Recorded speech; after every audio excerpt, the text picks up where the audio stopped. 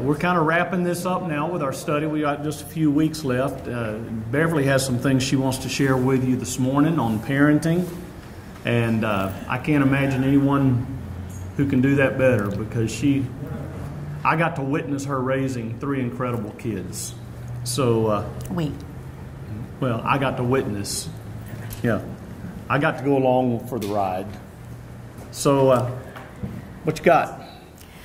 Okay, well, just trying to kind of sum things up and get us on the right page. I've got several different topics I want us to finish. One, I found this definition of parenting that I love.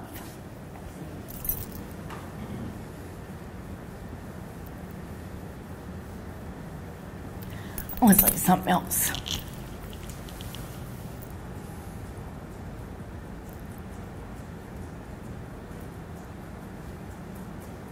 And I don't usually start that class by crying. I am more convicted today than ever that the power of darkness wants to trip us up in parenting. He wants to mess with us and play with us and get us insecure about what we do, make us question ourselves about what we do, so that we won't give our children our very best, because I'm not my very best when I go into my secure self. You? And I absolutely loved and treasured. If you weren't here Wednesday night, you need to listen to the sermon that Chris Seidman brought us. It was on self-compassion. And I believe that self-compassion is a huge thread and a huge loop in the parenting model that we need to address, that we need to spend time praying about, that we will be gentle with ourselves about our own mistakes in parenting. I've been out of the active parenting mode for my youngest child just turned 36. And so I've been out of the active parenting mode for, what would you think, 18 years. He's been married almost 15. It's a different role totally, doing adult children, than it is children in my home. And I can still wake up in the middle of the night and going, I did what? I said what? What was I thinking? Why did I do that?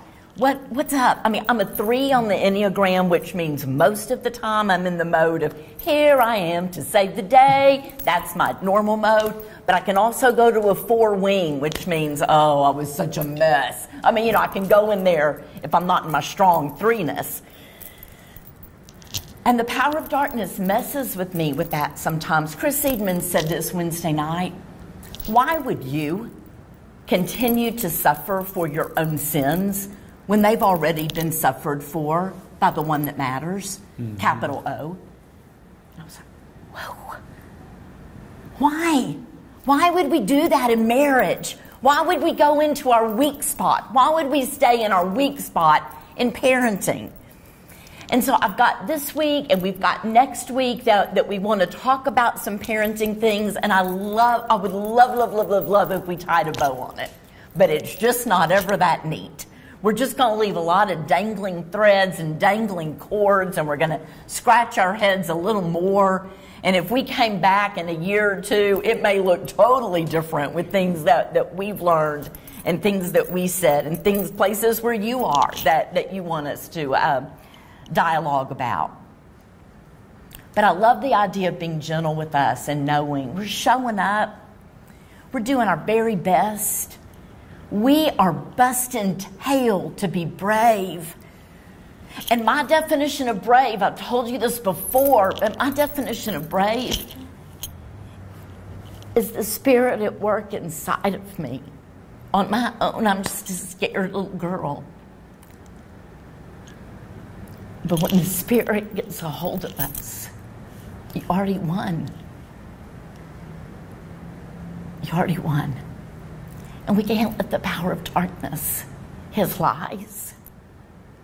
And I'm the kind of girl that if I believe his lie once, he can go on and mess with somebody else. I can't continue to believe it all by myself. He doesn't have to keep saying it to me. Are you with me with that? Does that make sense? And so we show up and we walk it and we keep figuring it out, how we can be brave. So this definition I've read to you before, we're starting to tie the bow with loose threads, a lot of loose threads, is this: primary goal of parenting is not to control our children. Yes, I wanted to, but it's not to control our children. They're not going to be little robots of you. How many of you have already figured that one out? You know what I mean? I mean, they're probably, 3 months old, and you're like, I wanted you to do this differently. But here we are. Primary goal in parenting is not to control our children, but rather to help our children become responsible individuals who can regulate their own behaviors and who have a healthy respect for rules and authority. I scratch my head because I have to have a healthy respect for rules and authority for them. This morning, Rick was going to take his own truck, and he's like, please don't be late. And I said, I'm so glad you said please, because I would so be late. We were joking about it, but I have this, we were joking, but I had this thing of, don't tell me what to do. It's just kind of funny between us. Have a healthy respect for rules and authority, yes. We also want our children are going to grow up to be followers of the Lord when they feel powerful. For this is essential. They've got to know how to self-regulate.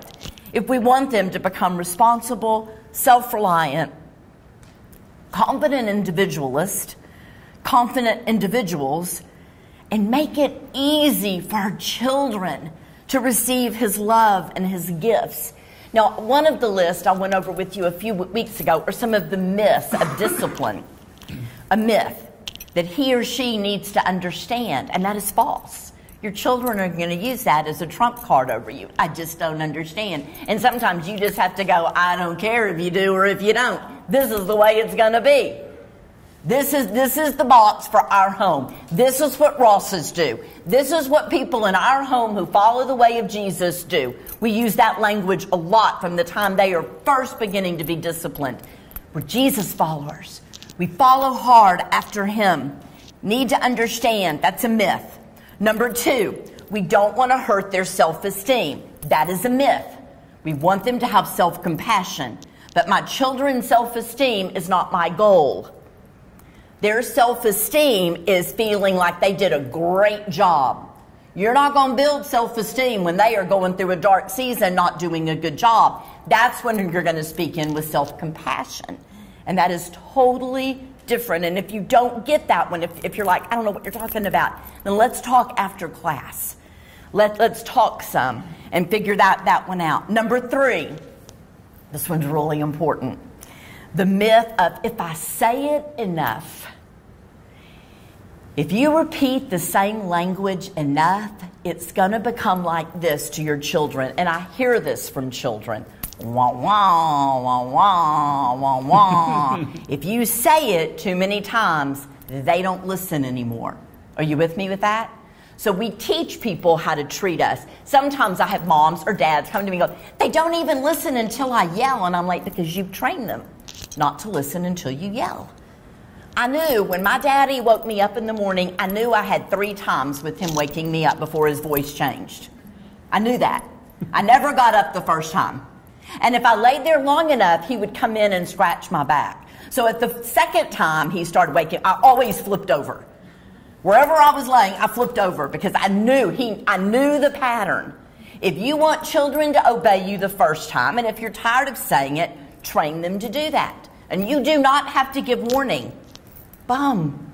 I said it. I wanted you to listen.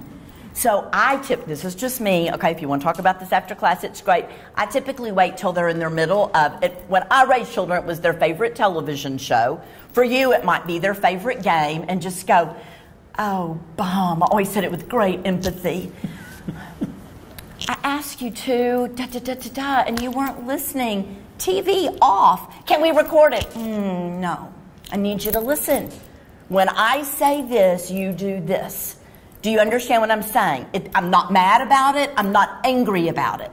But it is a myth that you have to keep saying it to get them to understand.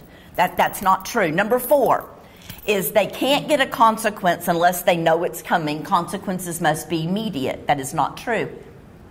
It does not need to be immediate. We talked about this one at length. It can definitely be, I have no clue what I'm going to do about that. Never, ever, ever say, have no clue what I'm going to do with you. That's not true. I know exactly what I'm going to do with you. I don't know what I'm going to do about this. I'm raising you in the way of Jesus. There is always hope. That is hopeless language. I don't know what I'm going to do with you. I don't know what I'm going to do about this.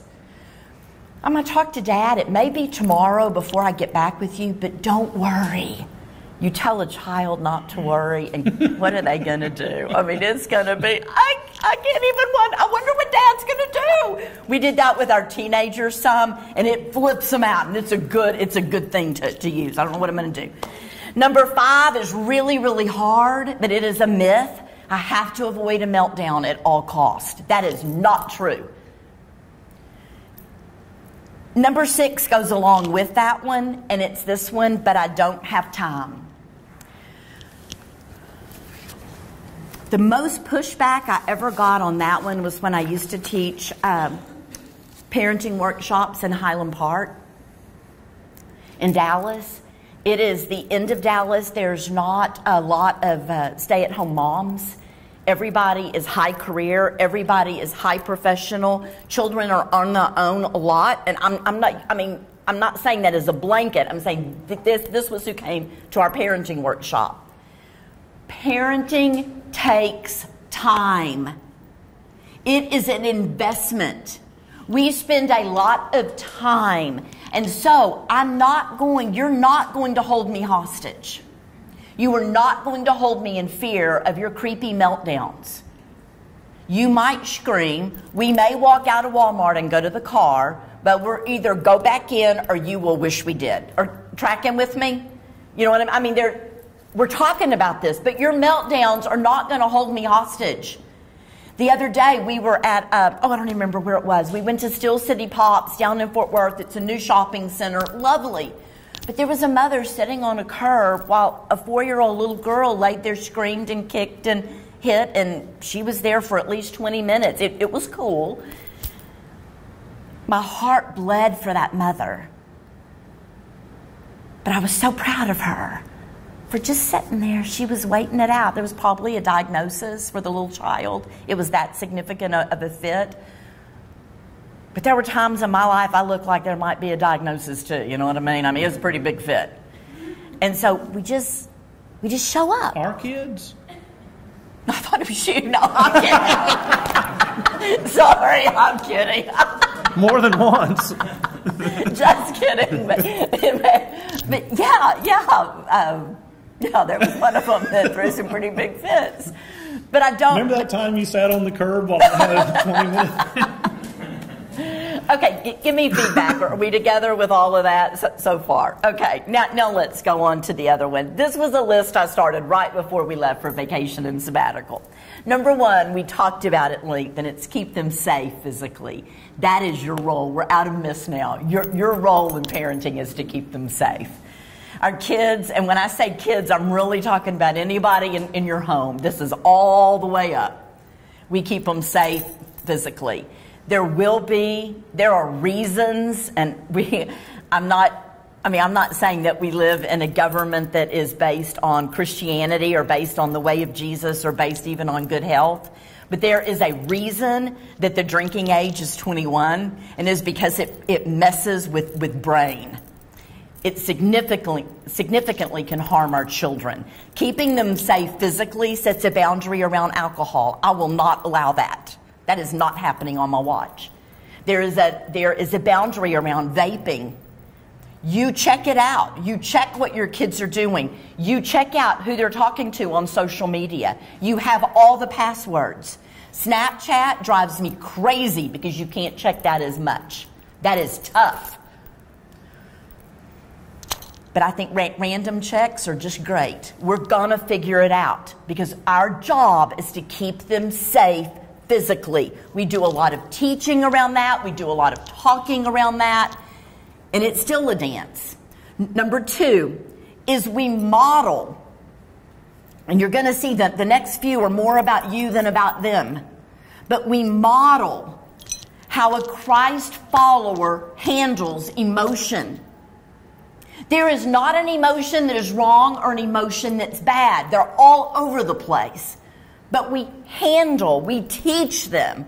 This is how somebody with the dust of Jesus on their feet handles out emotion. This is what we do when we get angry. This is what we think about. I need to be quiet for a minute. I'm feeling angry and I need to stop. We model that for them. We talk about that. We model sadness. We model confusion. We model fear. We model how to help in fear. We model to children, and this is such an important time with school getting back in session. We model how to act when they feel like an outsider. We talk to them about being an outsider, if that's the deal. We talk to them about when they don't get the starting role of a sport or a dance team, or they don't make the cheerleading. We model. We talk about that. We think of a time that we didn't get something. We're empathetic with that. We model. There are times, particularly with emotion, and I'm so in the middle of this right now with Malaya, but there are times you absolutely cannot fix it. You cannot make them feel better. All you can do is journey beside them while they're in the middle of it. You will not be alone. I'm going to lay with you. I remember one night, and I didn't even remember that Jenny would know this, but her probably a long-time boyfriend had broke up with her, long time. She was a sophomore, so probably 3 months, you know. But she came in and she said, I don't think I'm going to be able to sleep. She had a twin bed, but she had a trundle. And I just went in and pulled the trundle out, and I slept with her that night.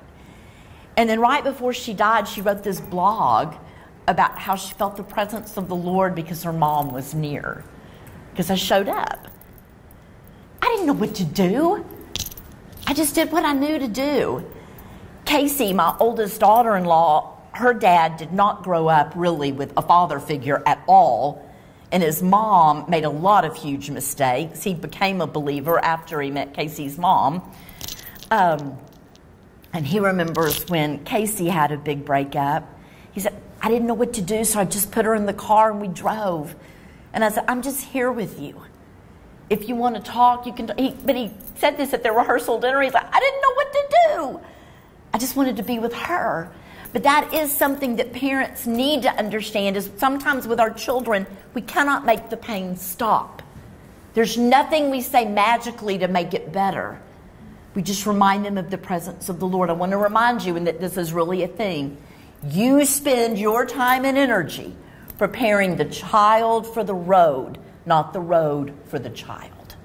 They're going to get some teachers they don't like. Now, if it's somebody harmful, I can take care of that. But if it's somebody they need to sit with and they need to figure it out and they need to learn how to ask questions, they need to figure that out. But my time, my energy is spent on preparing that child. What do you need to say tomorrow? Who do you need to talk to tomorrow? What's the question? You need to show up early. You need to say you don't understand. If you missed an assignment and she said don't do it, you still need to turn it in. You need to show her that you are a person of character and you're going to do what you said you were going to do. Even if you still get a 0, it's okay. You show up, you do it, because we're honest in our home. This is the way Rosses are. This is the way Christ followers are. That's the language we use. Number 3 is you help them to walk in compassion with others. Now, this is all stuff you've got to own yourself. But there is some stuff going on right now on the news that gives us a lot of opportunities to practice this. If in your home you use the language of us and them, I am begging you today to repent of that. Because in the world, in our humanity, we are more alike than we are different. And it doesn't need to be language of us and them. It needs to be language where we're compassionate with other people. And I wonder what it feels like to be her. Or I wonder what it feels like to be him. We ask some questions. I know they were really rude to you. But they're rude to you because they're in so much pain themselves. They may be toxic. I'm not saying be best friends, and I'm sure not saying invite them over to play so your child can be treated rudely. I'm saying to develop compassion for other people. Give me feedback if that makes sense, because I can say more about that. Okay, we got that one. Number 4. We've got keeping them safe physically, model how a Christ follower handles emotions. And I want you to notice my language. I just want to point this out. In this stuff, I'm not using the word Christian much, because what I've learned from Rick's study of post-millennials, a lot of people claim, hang with me through this, but a lot of people claim to be Christians that don't follow the way of Jesus. And so I like the language of I'm a Christ follower. I feel like that says more about who I am than to say I'm a Christian. Can I throw something in right Please do. It's interesting in our own history in the Restoration movement. Alexander Campbell did not want to call his group Christians. He wanted to call them disciples. And I think that's an important thing. And Dallas Willard has written some excellent stuff on this, that in the Western world, we have so watered down what a Christian is. Even in churches of Christ, we've done that. We think if I can just get them dunked, then they're a Christian. Dallas Willard would argue, unless you are a disciple of Jesus Christ who is pursuing Him, who is trying to become everything He is, you're not a Christian. It's about discipleship. It is about us choosing to follow somebody and become like Him. It's not about showing up at church occasionally. It's about being a pursuer of Jesus Christ. So I just wanted to... That's fresh on my mind because I'm reading Dallas Willard right now. But I just think that's interesting, even in our own history. And so you've heard of the disciples of Christ? That was originally what Alexander Campbell wanted to call his churches, disciples of Christ. Anyway, go ahead. I love that. Thank you for saying that. That's good. Thank you. And again, just like I said with this class, it means there's going to be a lot of dangling threads. I said this yesterday, but I prayed about this, and I'm saying this today because I'm following hard after Jesus. And it means that we're committed and we're intentional about following Him and making changes in our lives. We hold up a spiritual mirror a lot and investigate that of what needs to stop. What do I need to start? And our children get to bear witness to that. So number 4, going right into there. You know what? I've got something written on this compassion piece I want to read. It says, knowing our darkness well enough that we can sit in the dark with another. We do not have a relationship. And I wrote this while I was in grief. We do not have a relationship between the healed and the wounded, but we share relationship between people that are equals. All of us are wounded. There is not a wounded and a done with it. I wish so much to be healed, but I will spend the rest of my days while my feet walk on dirt in healing, but it will never be finished until I see the face of Jesus face to face. Until I see Him, until I touch Him. At that point, we are healed. But until then, we're continuing to walk out as scarred humanity. Mm-hmm. Number 4 is that we will guide them spiritually. Talked about this at length. We will set those children up for success. On your index cards that you wrote questions, and I refresh those. I read those probably every week, every other week, going over, making sure we're incorporating. I'm fully aware we've still left out one in laws, but I'm still going to touch on it. It's important to me as a mother-in-law. But one of the things there is, how do we make new friends? How do we handle friends? And I believe if you sit in this room and you have children, or you are pursuing having children, you need to have other Christ followers that are at your table as friends, because it takes a tribe of people. It's not just your voice. You want other people speaking into your children. When there's a problem, you want your children to know who else they can call. You want your children to know these people follow after Jesus. If you need anything, there are people who will agree to invest in your children. That is why this time of year, I go into manic mode praying over those of you that are believers, that follow the way of Jesus, and you teach school. You have got a rich opportunity to speak hope, to speak life into children, to give them hope for their future, because they may not have any other voice. I know children in our schools, in our area schools, that don't have any other voices of hope. We work with them. And if they have one of you, that just is breath to me. It's breath to them. It's breath for their children. And it's also breath to you. It just feels good to do that. So I want you to do that. We model prayer for our children. We value the word with our children.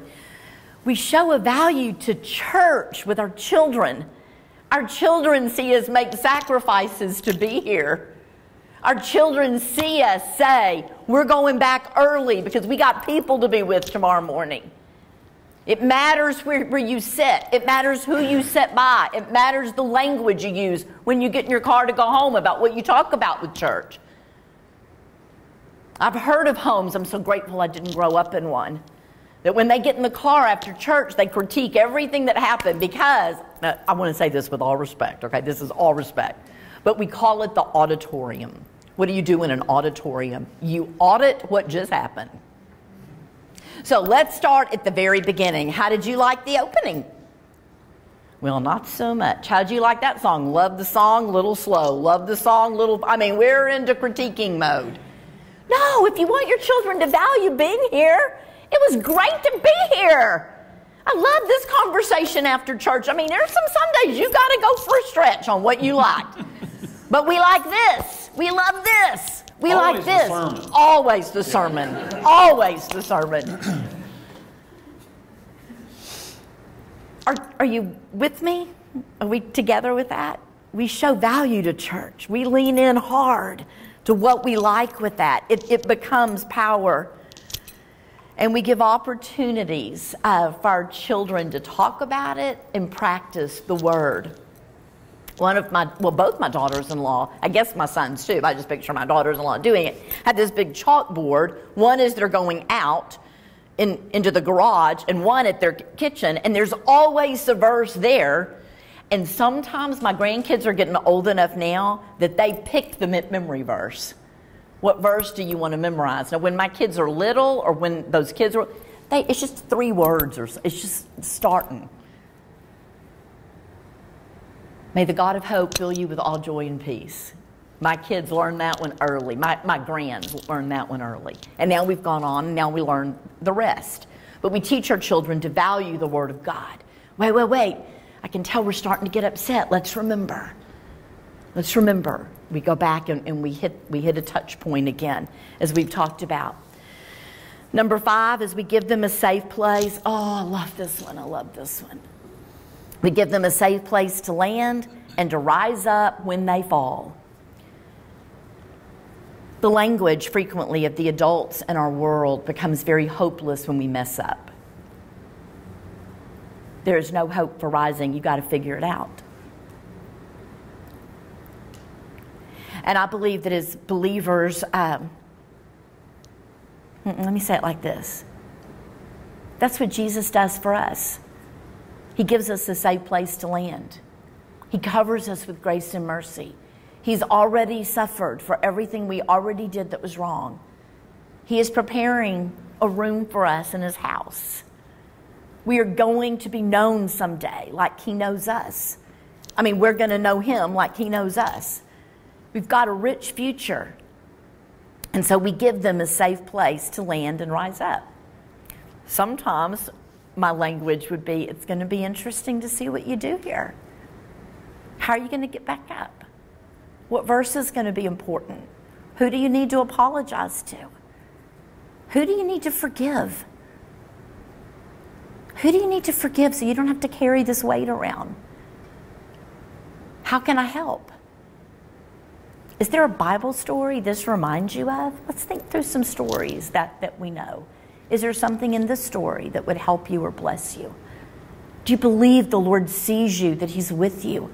Go back to the Hagar story, where the Lord is revealed as El Rohi, the God who sees it all. Go back through with Abraham and Isaac, where God reveals Himself, Yahweh Jireh, the Lord who provides. Just when you don't think it's going to happen, God shows up. He does something. It may not be that you don't have pain anymore, but He still shows up and gives you what you need to walk out the road you've been called to walk. Give them a safe place. Teach them about forgiveness. And teach them that you absolutely cannot let a moment of your life, you can't let a moment of your story define your history. You're not the one who. There's commas. The Lord is continuing to work. We've got to teach our children about life's commas, not about periods with this is over, this is done, have no clue how the Lord's going to use this. Sometimes I say I have no clue how the Lord's going to do this, but I'm praying the eyes of our heart are fully opened, that we pay attention to how He's going to use this in the days to come. I'm curious what He's going to do with this. I'm glad I have a front row seat to watch what He's going to do with this in your life. You be looking for Him. He's going to use this. Give our children a safe place to land and rise up when they fall. Teach them about forgiveness because you forgive them. You know, when I taught first grade, this was parent night, I always did this little piece. It sounds so simple, and it was. You know, I did the color chart. Every kid had a clothespin. I don't know what y'all do, but every kid had a clothespin, and there was like green, yellow, orange, and then red meant you're going to the principal. You know, I mean, and I didn't do red very often because, well, this is just my philosophy is once you get them to the principal, you don't have any control over what's going to happen in there, and I wanted full control over what was going to happen. And so I didn't do that very often. But I told my parents, every morning, every child will start on green in here. I will let you know if I need your help with discipline. If not, it means I took care of it. If you don't get a note, it means I took care of it. And we're done. Because every morning I believe, and I did say this at parent night, that God's mercies are new. And so I'm still not going to be mad at your kid. They may have a consequence. Like their chair may be moved, but I didn't move chairs a lot. Because my second day of first grade, you're not even going to believe this. I walked in the room and I said, Miss Landers, where's my chair? And she said, oh, Bevy, that's what they called me then. Oh, Bevy, your chair is over by the windows because you talked all day yesterday. And I was like, by the window? Can y'all believe that? I had to sit all by myself the second day of first grade. It was horrible for me. It was like this torture. But anyway. And that still would be. It's still with me. And Miss Landers became a Christian after that, so I did forgive her after that. But it was hard. It was hard. Forgiveness. We've got to model, teach them about forgiveness. Teach them when they bring something up that they did. We go, I don't even know what you're talking about. Because I have the eyes of the Lord over you, and I don't even remember what you're talking about. We're all fresh here. We're good. Now, again, forgiveness does not mean no consequences. Number 6 is we offer hope for the future. We do a lot of future talk with them.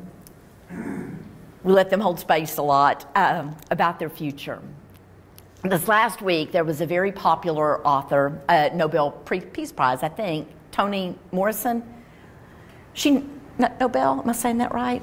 I don't remember if she won that or not. She won the Pulitzer Prize. Well, that's probably it. But she has this quote that I absolutely love.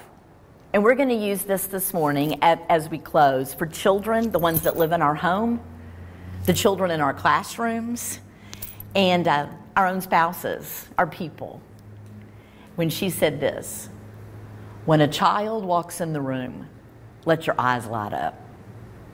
Always be happy to see your people. Nothing makes me feel better when I haven't, I guess at the end of a day, even with you. When I walk in a room and somebody goes, hey, and they're happy to see me. They stop cooking or whatever they're doing and they notice me. You know, I don't tell this story very often, but after Jenny died, Malaya went to a new school. She followed one of her teachers. It was her, she went from 4th to 5th. 4th grade was self-contained, and so she went with that teacher to a new school. We rounded the corner to pick Malaya up the first day of school, and y'all, when we rounded the corner, I'm still probably 4 cars from her, I could see her chin quivering. And we got her, and Jenny was a permanent sub, had always been at the school with Malaya, always. So you just picture in your mind how favored Malaya was because of Jenny's behavior. We got her in the car, and Malaya said, not one teacher even had eye contact with me today. So I made a few calls that night. I didn't know many people in Keller, but I knew just a few because I thought, that's not happening again. Somebody needs to be looking. And I just wondered, it's not just Malaya. You just got to notice your kids. I mean, I've been a teacher too. I know it's hard. It's hard to look at every kid when you're rotating classes. That's a lot of kids. Eye contact, how long does that take? To notice them, to see them, and let your eyes light up? I know, I get it's stressed. But we got to switch those priorities around a bit so that the top priority is that every child who is in your presence sees the eyes of Jesus.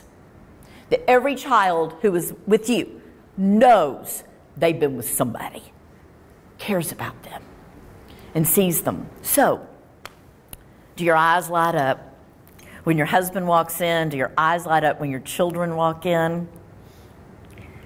You know, this last week I got to speak at the middle school, and I ended with this. Fear and hatred are very contagious, and we see that in our country right now. But they are not as contagious as love and brave hearts. Love and brave hearts, wherever our feet walk on dirt, love and brave hearts need to win. With us, that's what we catch. With us, that's what we breathe in. With us, that's what we choose to breathe out. We know Him. We know the one who infuses us. And may we notice and may we see the children in our world. So, next week is my last time to be here. Are you going to do the next week by yourself? I need to talk to the big boys over there. Next week we will cover in-laws. It will not take the whole time. Has the second bell already rang? I don't think so. Does anybody have anything that you were hoping we would cover that we haven't? Yes, go ahead.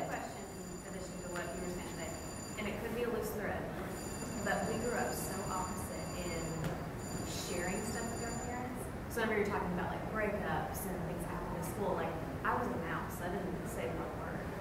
So how do you encourage your kids to want to talk to you?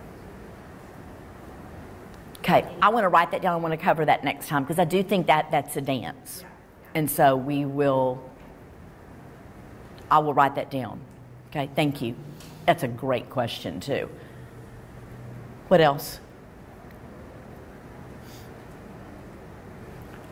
Okay, let's close. Let's pray. Father, what great words today. And I'm praying that you will use them to bless these friends of ours, this part of our church family, as they raise the next generation. Yes, Lord. Oh, Father, may they raise them to be disciples, to seek Jesus with all their hearts. And we're grateful for this opportunity. We're grateful for this day. And we ask your blessing over it all. Lord, we know that you have provided church for a number of reasons, but one of them is so that we can bring honor to you, and that's certainly what we want to do. But it's also so that we can encourage each other. And so I pray that what happens here today will be a form of encouragement to all of us. And we pray this in Jesus' name. Amen. Amen.